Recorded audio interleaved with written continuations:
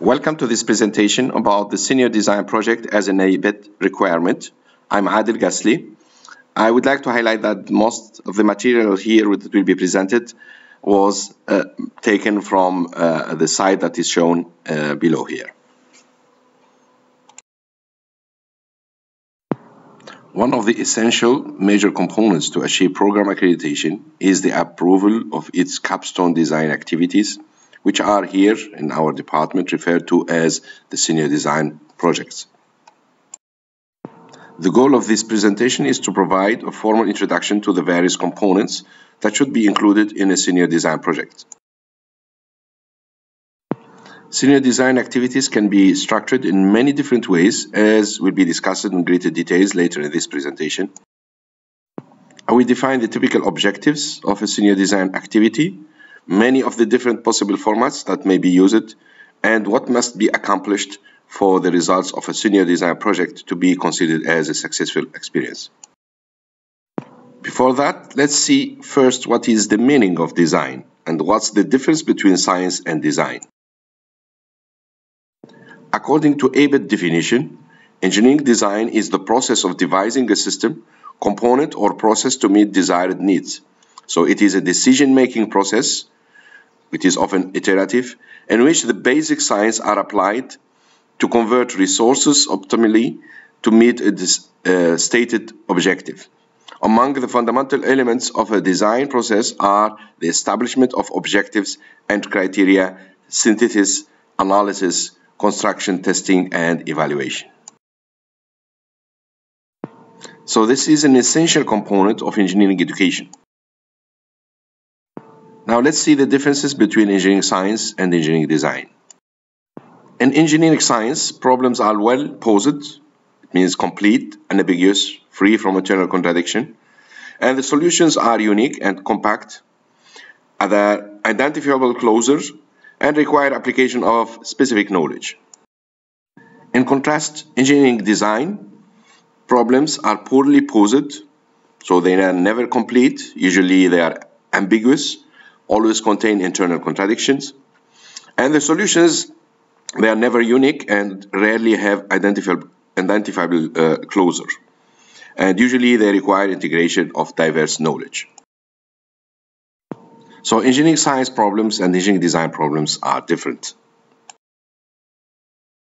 Now let's see some typical objectives of the senior design project. One objective could be to provide a team design, implementations if possible, and this implementation could include testing and documentation, and review experience similar to that encountered in the industry. A second objective could be to apply team's composite knowledge to solve a contemporary engineering problem. Another objective could be to learn to apply knowledge from other courses, other sources, and industrial training experience as well as common sense. Another objective could be to learn how to learn on a need-to-learn basis using traditional and information age resources. Another objective also could be to enhance the thought and planning process, to develop the necessary project management skills, and to deliver what was promised in the project plan, including operational hardware and or software, if applicable of course, and documented the results. One more important objective is to improve written and oral communication skills, and soft skills of course. Last but not least is to acquire additional knowledge and information that will be helpful in both the senior design sequence and the initial industrial experience or employment after graduation. So these are some typical objectives that could be considered when developing a senior design project course. Now let's see what are the most important items that are required for a successful project. So for a project to be considered successful, the resultant end product must meet or even exceed all the original design objectives that were set from the beginning. Also, the resultant end product must have been thoroughly tested, and the resultant end product must have been thoroughly documented also.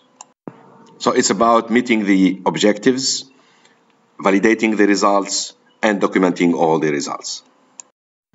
Besides, the project must have been completed within the previously approved budgets for human labor, parts, financial resources, and possibly other resources also that need to be considered when you do the financial analysis or economical analysis.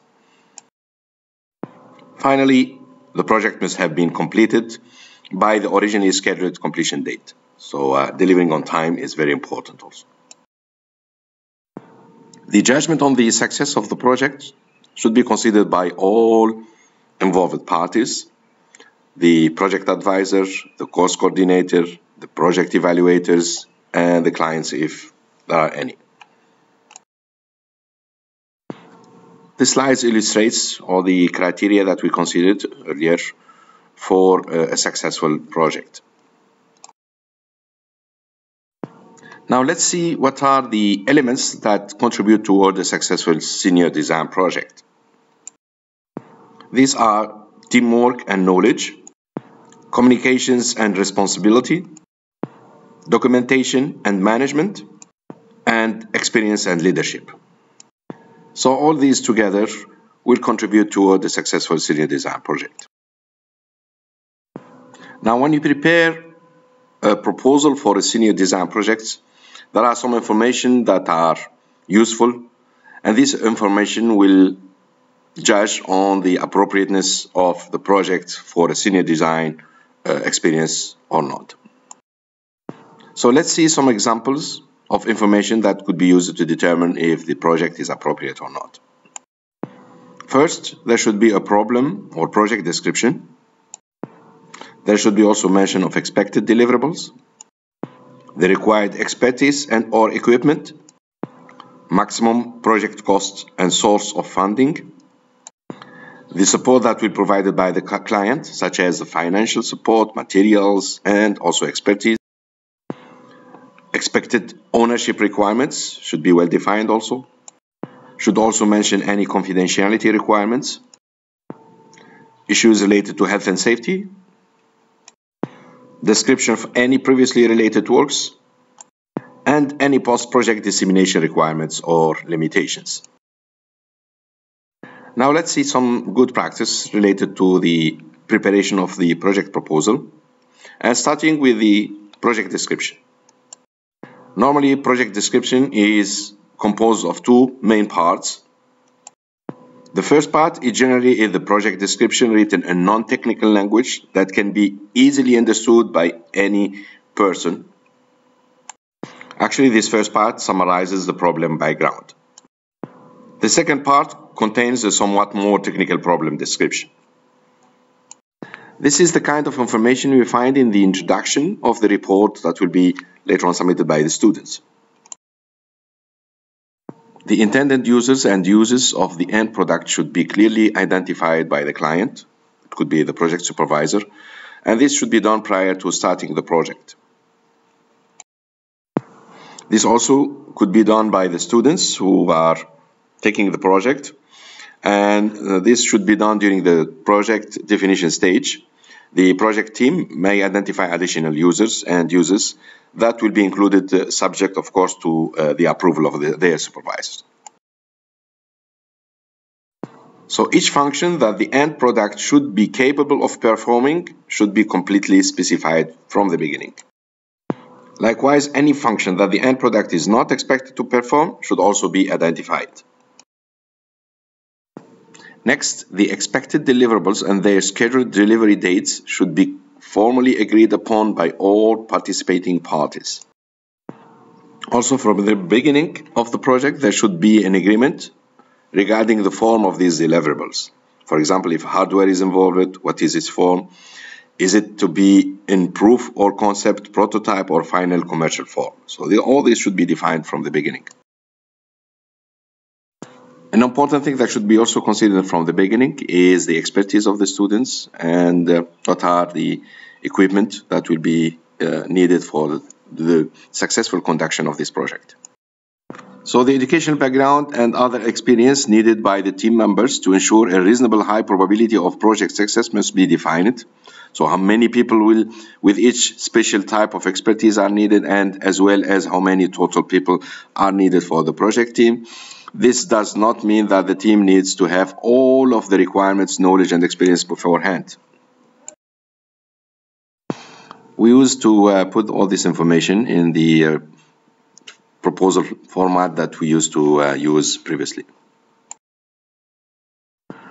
What it does mean is that the team does need any knowledge and experience that it cannot reasonably be expected to develop during the course of the project.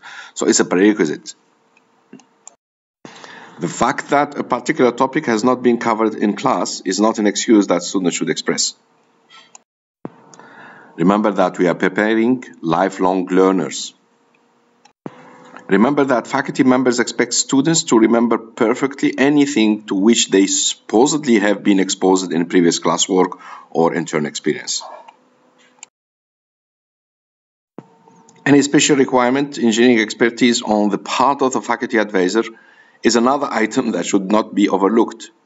Most faculty members are not rocket scientists. However, regardless, the faculty advisors needs to understand the project management in order to assist the student team. Finally, we should not forget the need for special and expensive equipment that the institution may not have. Now, coming to the estimated project costs and source of funding, the maximum estimated project cost should be specified. As you know, senior design projects have very limited individual project budget, such as 1,000 Qatari riyals per project. If a client, who is a sponsor, is not underwriting the complete cost, an adequate source of project funding should be well identified from the beginning. If the project cost is significant, there should be a contingency plan in case the cost greatly exceeds the estimated cost or the source of funding fails to materialize or disappears. Now let's see the health hazards and or risks considerations. As you know, health hazards risks are an extremely important consideration of all design projects. Many materials may present health hazards or risks, so people involved in this project need to be aware of any health hazards and to take the necessary safety precautions. Any monitoring equipment should be checked to make sure that it is in correct working order. It is possible that under certain circumstances, certain project activity should not be undertaken by a lone individual. Now, to conclude, I will say that all final year projects offered every year without exceptions must satisfy the design requirement presented today. Therefore, I suggest that a thorough revision of all project proposals has to take place soon, and updated proposals should be recollected by the project committee for filing and redistribution to students. All student reports in the first semester should highlight the design component associated to their project, and any missing components that are suggested to be added to the project must be added in the second semester. I also suggest that a series of seminars about design should be scheduled immediately and presented to all students taking their senior design projects. These seminars will surely help students understand better the meaning of design and know how to proceed in their design projects. Thank you for listening.